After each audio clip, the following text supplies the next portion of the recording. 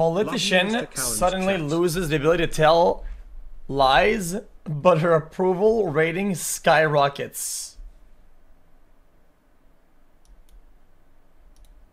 Today I will show you a comedy film from 2020, titled Honest Candidate.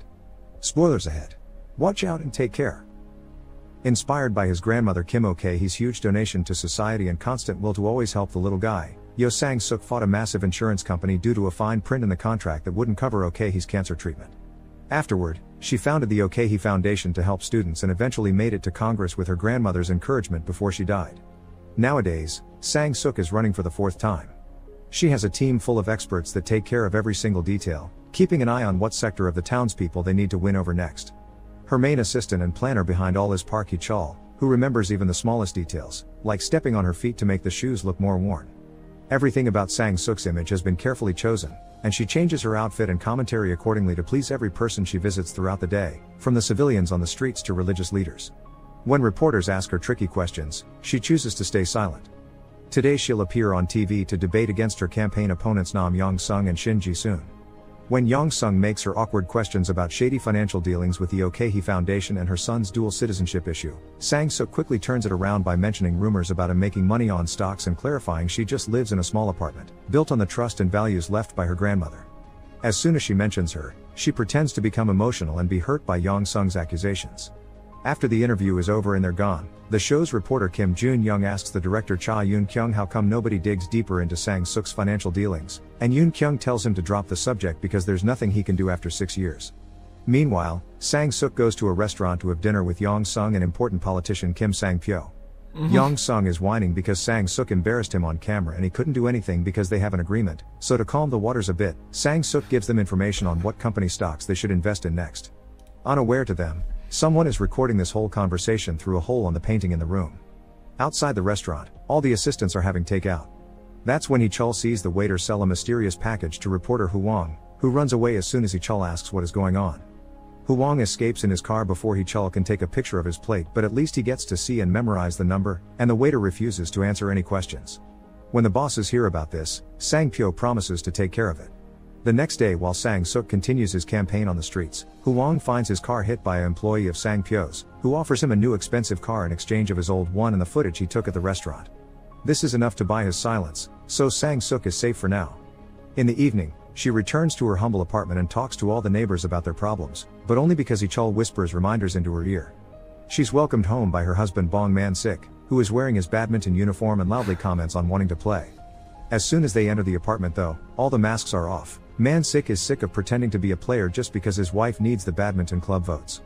Their chat is interrupted by a call from Man-sik's mother, which Sang-suk takes with her best manners before the couple leaves the apartment.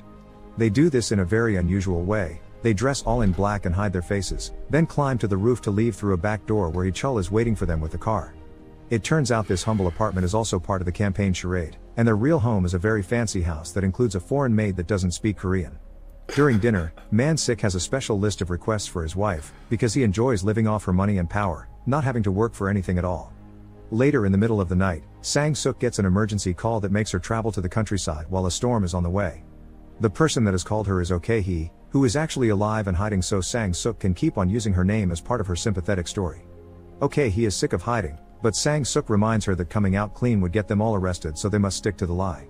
She also thinks her granddaughter has lost the kindness she had when she was younger, but Sang-suk promises she hasn't before noticing a photograph of her grandmother with 2 friends. Sang-suk freaks out, thinking Ok-hee has been in contact with old friends, and Ok-hee gets angry because all her granddaughter cares about is to keep up her cover instead of Ok-hee's happiness. It's already raining by the time Sang-suk leaves, and while waiting for Hee-chul to come with the car, she sees a prayers pile and decides to ask the gods to help her win the election. Back in the house, Ok-hee prays as well, asking the gods for Sang-suk to stop lying. At that moment, lightning hits the prayers pile. The next morning, when Sang-suk comes down for breakfast, Man-sik tells her his mother called and she insults her without meaning to over and over, not understanding what's wrong with her mouth. A few hours later, the couple goes to a livestream interview with a host Hee-chul has already spoken to so he wouldn't touch certain topics like the presidential election and R-rated jokes. However, as soon as the questions begin, Sang-suk continues not to control what she says and brings up those subjects herself, even admitting she and her husband haven't been intimate for years and that she doesn't read the comments her followers send her, the same followers that are now wondering if she's drunk. Man-sik keeps on laughing, trying to make it look like she's joking, But the interview is a complete disaster. Sang-suk realizes she can't lie no matter the topic. After her husband leaves because she calls him an unemployed leech, she and Hee-chul go to a bookstore to do the presentation of her autobiography. But things keep getting worse there. She admits she didn't even read the book because a ghostwriter wrote it, that they paid off the reviews, and that a new bookstore in town is bad news for politicians because it helps people to be less dumb. Hee-chul follows Man-sik's idea and keeps on laughing to make it look like jokes, but Sang-suk gets too nervous and ends the presentation by freaking out and taking off her wig. Her weird behavior goes viral on the internet, and Jun-young decides this is the perfect moment to dig deeper into her story. In the evening, he goes to her apartment building to see if it's true that she lives there and is shocked to find her mailbox full of utility bills. Before he manages to put them back though, he can hear her and Hee-chul arriving, so he hides before they can find him. Hee-chul checks the mailbox before taking Sang-suk to her apartment, and as soon as they get into the elevator, Jun-young puts the bills back and runs away. When Hee-chul comes back down, he notices the mailbox is full now and immediately gets suspicious, so he runs out of the building and sees someone escaping on a car.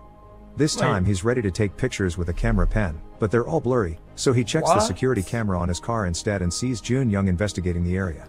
Moments later, Sang-suk and her husband go to their fancy house, where Man-sik's mother is waiting for them unannounced. Unable to lie, Sang-suk insults her and treats her cruelly, causing her to leave in tears. The curse is so bad and accurate that Sang-suk can't even show sympathy for Man-sik. She's actually super happy that the old hag won't visit for a while. The following day, Sang-suk goes to see a doctor, an acupuncturist and even a shaman, but none of them is able to help them. So Hee-chul decides to hire a campaign expert that has even helped presidents in the past, Lee Woon-hak. Woon-hak begins by calling some inside contacts of his and gets Sang-suk to appear with various important institutions as support, like soccer clubs and military. Then, they upload to the internet an embarrassing picture of Yong-sung to hurt his image.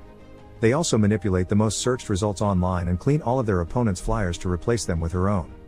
Honesty isn't the only one of Sang-suk's problems though. There's a car around town playing in its speakers a speech about Sang-suk's son, who she gave birth to abroad for a second citizenship and so he could avoid military service, but now he can't be found by prosecutors. To solve this problem, Man-sik travels abroad to find their son Bong Yoon-ho and bring him back to Korea to send him into military service. After forcing him to get a haircut, Sang-suk convinces him to join the military in exchange for a hefty payment, which Yoon-ho accepts. The next day, Woon-hak wants Sang-suk to give a press conference on her story about having a baby aboard, but Sang-suk explains she can't read that because it's a lie. She never gave birth to Yoon-ho, he's Man-sik's son with another woman. It's not just the matter of the lie, she doesn't want Yoon-ho to find out about this through a press conference. He may not have come out from her, but he's still her son. To avoid this issues with the impossible lie, Sang-suk spends the night in a freezing bath filled with ice cubes, so when the time for the conference comes, she passes out before she can finish that sentence. Sang-suk is sent to the hospital, where the TV is showing the latest news. The fact Yoon-ho isn't her biological son has somehow reached reporters' ears. When she's finally discharged, they're waiting for her outside, but she only tells them she won't be using her family as part of the campaign anymore. Some viewers decide to respect her for having raised a kid that isn't hers. Unaware that Jun-young is following her, she goes directly to the fancy house to check on his son's emotional state at hearing the news, but it turns out he's known since he was 8. Man-sik told him while he was drunk, and Sang-suk throws him in the swimming pool as punishment. Meanwhile, Jun-young secretly meets with Sang-suk's maid, who does speak Korean after all, to see if he can get some secrets from the inside. Some days later, Sang-suk is doing a presentation at a theater by using carefully written true phrases about things she's already done for the city. Suddenly, she's interrupted by Ji-soon, who has shown up to accuse her of being in a bussiness arrangement with the insurance company she once fought against. Sang-suk is about to confess this is true and that she did it because they would invest in the company of her choice, when Hee-chul pretends to have seen a bomb, pushing Sang-suk out of the way and making everyone leave the theater. When they return home, the first thing they do is to get rid of all the gifts the insurance company ever got them. They will have to move out too, since this nice house is also being rented by them. Some time later, Sang-suk is glad to see she's back on first place in the polls, so Woon-hak shares the next step in his plan.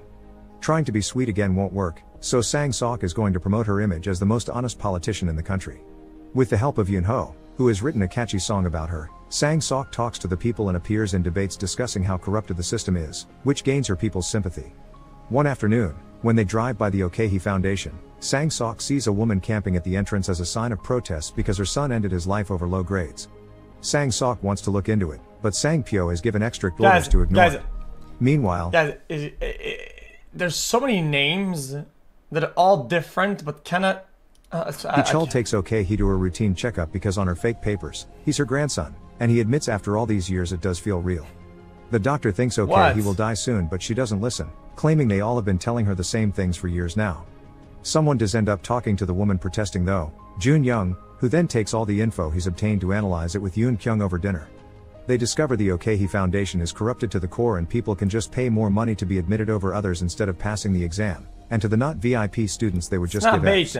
Jun Young exposes— These are not names that are familiar to us. Okay? Okay? They're not familiar. Okay?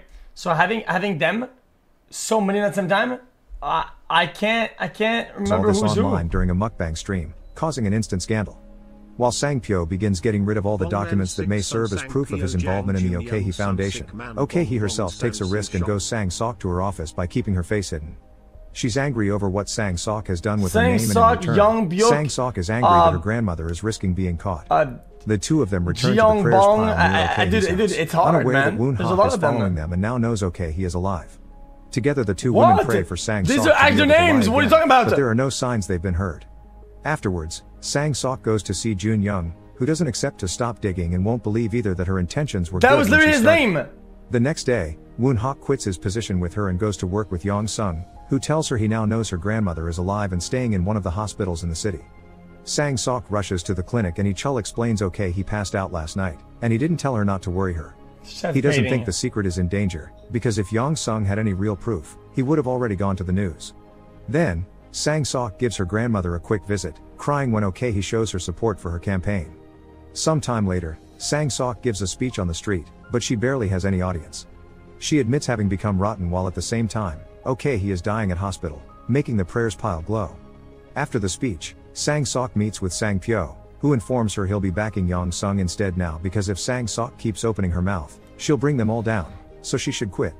While trying to convince him that's not the case, Sang Sok finds herself lying, but when she goes to tell her husband the great news, she's told about xQc's death. Man Sik and Sang Sok go to xQc's funeral but they don't stay for long because they're still pretending she was Chul's grandmother. But at least Sang Sok is relieved to see xQc's friends are coming over to say her goodbyes. Later, however, she and Chul find themselves stopping Sang Pyo, Yong Sung and their bodyguards from getting closer to the body before cremating it because they want to identify it themselves, calling it evidence. Because they don't know her curse is broken yet, Sang Sok reminds them she can't lie and gives them her word that she'll step down from the election, impressing them when she says she respects them both. But Sang Sok still has a plan. The next day, Chul goes to see Huang to buy the original recording of the meeting at a very high price. On his way out, he takes the keys of the car he got as a bribe and tries to use it to leave, but Sang Pyo's employee shows up to steal the pen drive from him. Chul takes Huang's older car to escape and picks up Sang Sok to hide her and the pen drive in the secret room at the xQc Foundation, since they don't know Chul knows it exists. After reviewing the student admission paperwork and seeing how vile it is, Sang Sok leaves the hideout to apologize to the grieving mother that is still protesting at the building entrance. At that moment she's found by Sang Pyo and Yong Sung, who are after the pen drive. Sang Sok leaves in the car Chul left her and the men begin chasing her through the city, which is easy because Sang Sok hasn't driven in years. Eventually they corner her in a street that has been closed because of an accident, but luckily, Chul and Man Sik arrive to help. While they fight the bodyguards, Sang Sok struggles against her former politician friends until she finally manages to get out and run back to the main street to get a taxi. After checking the pen drive is safe where she hid it in her hair, she takes a moment to remember everything she's learned so far and comes to terms with what she has to do. She tells the taxi driver to take her to the TV station, where she hands the pen drive to Jun Young so he can have the big scoop. The next day, she offers a press conference only 2 people are attending, but when she's about to come clean and confess everything, the hall is suddenly flooded with reporters that want to know what kind of game she's been playing. It turns out Huang got the pen drives mixed and instead of giving Chul the one with the dinner Sang Sok had with her opponent, he gave him the most expensive one in his collection, a compilation of videos that incriminate various congressmen in criminal activities that go from harassment and gambling to urinating in public. After visiting her grandmother properly though, Sang Sok still does the right thing and gives herself up for investigation even if she wasn't in those videos. 2 years later, Sang Sok is released from jail and is making money from the book she's written about her experience. Her husband and son live with her in a small apartment and still expect her to pay for everything. But Sang Sok has learned her lesson and continues to be brutally honest, so after telling the 2 men to get jobs, she goes to the TV station to have her first debate as a comeback into a political career. She scolds Chul for telling her not to touch certain subjects and the host for not being neutral, then gets ready to drop some truth bombs. Make sure to subscribe and turn on notifications so you can watch more videos like this. Guys, I thought I was gonna learn about a movie. I feel like I know less about the movie, having it watched now. If I watched it, I'd be now more confused coming in with this information than if I had none.